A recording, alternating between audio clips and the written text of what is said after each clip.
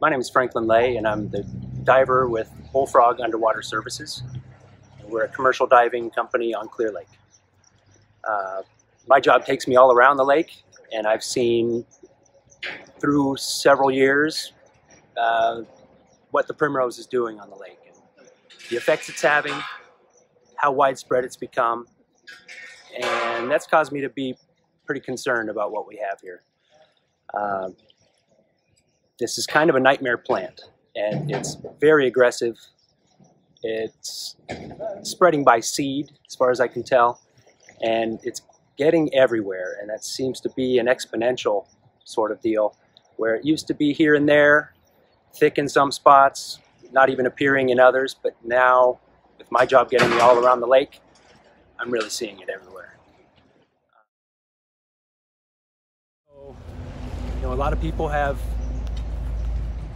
a lot to lose if the shoreline goes away on Clear Lake, and I think that's the threat that we're looking at. In certain places, access is already diminished to the point where you can't run a boat out, and if that happens on a big grand scale, it's going to be devastating. So that's my concern, and meanwhile every day we lose ground to this plant, and most people haven't even heard of it, don't really know the threat or even what it looks like. I tell people everywhere I go, don't let this get established here. Hi, I'm Angela DePalma-Dow. I'm Invasive Species Program Coordinator for Lake County Water Resources and the Watershed Protection District. I'm here today at Lucerne Harbor Park. We're doing a invasive species removal project and restoration project. Today it's July, so we're doing the invasive species removal portion. And the species that we are targeted on is called creeping water primrose. You've probably seen it around Clear Lake. It's got bright green leaves. Here's a little bit of it right here. It will have a really pretty yellow flower, and it can get pretty tall, 2 to 3 feet tall, and it creeps and it gets everywhere.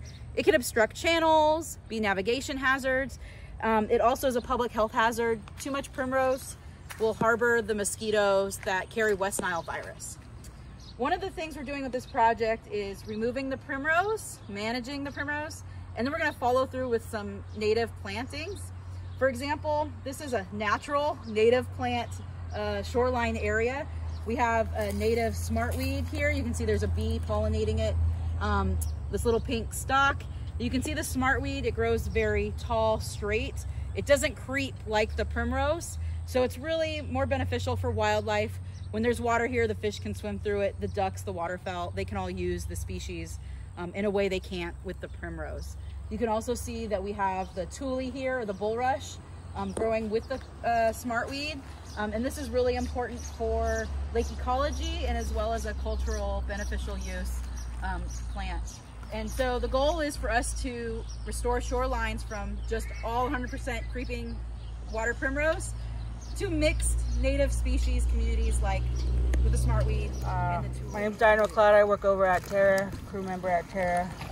I am pulling primrose. Primrose is a very invasive species. It's very bad for our lakes. It chokes out all of our native plants, especially our tules and our smartweed. We need our tules to help filter our lake, and we need them for certain fish. Also, we also use tules for our cultural benefits as well. And it's not hard to pull it. Just take a couple of minutes outside every day in the cool and just pull some smartweed, some primrose, and that helps get rid of it. All right. So here's one of the primroses. They have really long roots that grow. They grow out and then cover all the native plants. And basically it's so invasive that it blocks them out, basically killing them, suffocating them, and it just plans to take over everything. So that's why we're out here picking all of them up from the root out to kill them, so that way we can push it back all the primroses we can possibly.